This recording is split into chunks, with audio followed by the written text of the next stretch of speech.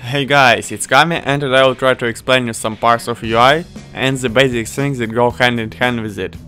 So let's start with looking on the main UI interface. First of all, you can customize it. Press escape to get the menu.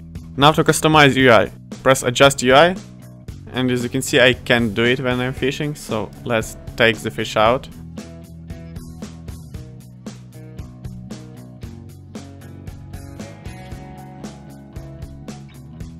Okay, got junk. Now let's try to customize. So we can turn on and off some UI, not all of them. You can also move. Then press save. If you will somehow mess up, you can always press the reset button, so don't worry about that. Also, you can create additional chat windows and have few of them. You can separate and merge them with the button as well as their size by dragging top right corner and move on your screen. In order to move those chats, you'll need to go to adjust UI, which I have previously shown. Also, you can filter out your chats. As you can see, I have made it so that the left chat shows everything typed by players and the right one by system. You can do it in any other way you like, it is completely up to your taste. Okay, now let's look at the most important parts of your UI. So this is the top left corner. Here you can see a level you currently are, percentage to the next level. You can also check it as a line on the top of your screen. The next thing goes skill points. Those are used to level up your skills, so they are very important. For the most part you obtain them by killing mobs and by questing. You can get them also for other activities, but they don't give a lot. So for the most part, questing and killing mobs. Let's move to the next one, Spirit, also called Vigor or Energy, and maybe called even somehow else in the actual English version. My main advice related to those points is to use them always. So if you reach a cap of your points, then you're doing something wrong, seriously. You should always invest those points somewhere as they regenerate every 3 minutes, as well as granted for finishing some quests. And you can use them in a lot of different ways. For example, gather something, chop a tree, mine something or someone, catch a fish. Though catching a fish is not the best example because you can catch a fish even without them. As for the gathering, you always need to spend 1 point. Also you waste them by talking to NPCs. To increase your amity with them, what's the use of it? Some NPCs have reaching points, which you can check just by walking close to them, or by talking to them. You will be able to see that on that ring in the bottom left corner. You can unlock those things by playing a mini game with them, so you are talking with them. You waste some amount of points, and the higher amity they have already, the more points you will waste. I will make a separate video about talking with NPCs, so stay tuned for that one. You also use those points for other things. For instance, you can invest your energy into some nodes. You can also open the nodes. If you're not close to NPC, it will use some energy. It is also used for milking a cow and other activities, so it is used for a lot of things and they give you various bonuses. I will talk more detailed on that in another video dedicated to each specific activity. If for some reason you think that you don't need to invest in any of those, then you can always turn your energy and small amount of time into money. For example, simply by buying empty bottles for 50 silver each, then taking water from the nearest river and selling them for over 2000 silver, that is current approximate price on Japanese server. So as I said, my main tip about them is that you don't want those points to top out. But also note that I would advise to always travel with some decent amount of energy points, because some NPCs have dialogues that cost a lot of energy, but give you some knowledge, and you can find them in such place that you would not need to return there in the nearest future. So try to have some amount of them, but not top out. Now where can you get those points, you would ask? You get them by talking to NPCs, for finding different places, learning about mobs, for reading books, and a lot of other activities you do in the game. Basically for everything that can give you some knowledge, which you can check by pressing button H by default, and you can check there those that you have already learned and see some that you are missing to get the point.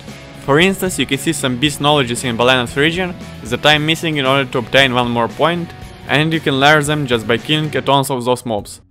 As you can see, there are tips on what mobs you need to kill in order to obtain them. As I have said, you also get them for other activities like talking with NPCs, cooking, gathering, fishing, and everything else you do in this game. Now let's move to the other points, which are contribution points. I would say that those are the most useful and most needed points in all the game. This is the priority number 1, so I would say that you need them more even than the level. Of course, it depends on what you are doing in the game, but pretty much in order to do anything other than just fighting, you need those contribution points. Why do you need them so much? First of all, you can invest them into houses. So for instance, you can have a warehouse. It will give additional space to your warehouse. Also, you can invest them in other houses, like you can build an armor shop, you can craft different armors there. There are weapon shops, jewelry shops, and a lot of other useful stuff. I will talk about it in a separate video about the map, so please wait for that one. You can also invest them in residence. That is basically your house. Let me show it to you. You can place some furniture, tools, and other things there. For instance, in this house I only have a cooking utensil that is used for cooking. I will talk about it in another video. Also, you can place some items that give you buffs, hair, and a lot of other things. And one of the most useful things you can place there is a container, which allows you to access a warehouse in the main city from other places where you can rent a residence. It is going to save you a lot of time. Instead of running back and forth between towns, you will be able to place your items in one place and level up only one town. As I have previously said, I will make a separate video about investing those points on the map. So just to give you an example, currently I have my container in city Kaplan and it opened a warehouse in Calpheon. So instead of running from Calpheon to Kaplan, I can run around Kaplan with different quests, getting items, then going back to Kaplan and store all the items in Calpheon. You would ask, then why don't you store it in Kaplan? Because you're not always staying on the same place, you will run quite a lot. With questing you will move from place to other place, and the main city is something like a base around which you are moving. So we will move around it for quite some time, and investing points in some warehouse, for instance my investment in Calpheon, buying a house and upgrading them costs some money and some time. Also, you will have a lot of stuff. You can look on my warehouse, and moving all stuff from one town to another will not be that easy. So we want to lower the amount of time you move as much as you can, but you can access only the main town of a region with that container. So for example, if you will have container placed somewhere in Kaplan, you will only access Calpheon, and if you will go to Glish, there you will access Heidel. So those are two different regions. You don't need to get another container in order to do that, but you will be able to access only the main town with it. About how I moved from Heidel to Calpheon I will make a separate video, so stay tuned for that one. Now how and where can you get that container? You can get it from any warehouse keeper, and it costs 10 contribution points. So you can invest those points not only into different houses and nodes, but also to rent some items.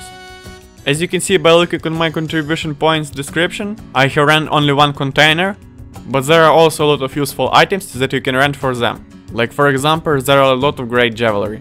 But I prefer investing them into nodes and houses. As I previously said, you will always lack them, so try to get as much as you can, and for that questing all the time is a good way to start the game. Now you would ask, if I have rented an item, or I have purchased a house, and I don't want them anymore, what do I do now? How do I get my contribution points back? Do I need to keep doing quests? No, you can get those points back. To get points back from items, you need to get them to respective NPCs. For instance, if you want to return a container, then you can get it to any warehouse keeper, and you will be able to get all your points for it back. Same goes for other items. As for the nodes and houses, you press on house, where nothing else is connected, there is simply a sell button.